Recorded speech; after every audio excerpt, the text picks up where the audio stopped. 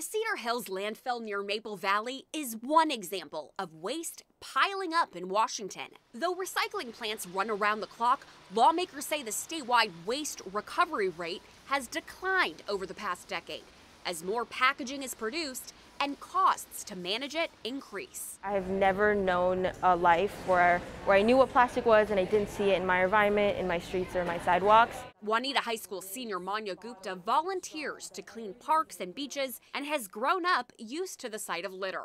But she's hopeful that could change for her younger family members. That's why she joined state lawmakers today as they pitched a proposal putting more responsibility on producers. They will agree on how to meet the goals that the state has set up through this bill. The Washington Recycling and Packaging, or RAP Act, would require certain businesses to form a cooperative to plan ways to reduce packaging waste and pay for some recycling costs. I'm also really excited about producers sharing some of that responsibility, and that shouldn't be on the residents since they don't have a lot of choice. It would also create a new beverage container recycling and reuse system.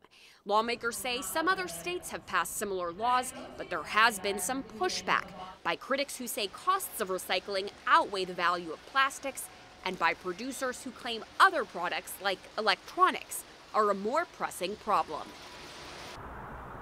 And educating people on exactly what can go in these bins would also be a part of the act. As for how local companies would buy in, lawmakers today said that they have begun discussions with Amazon. They haven't quite endorsed the act yet, but they are hopeful. They said that they also had a meeting on the books with Starbucks today.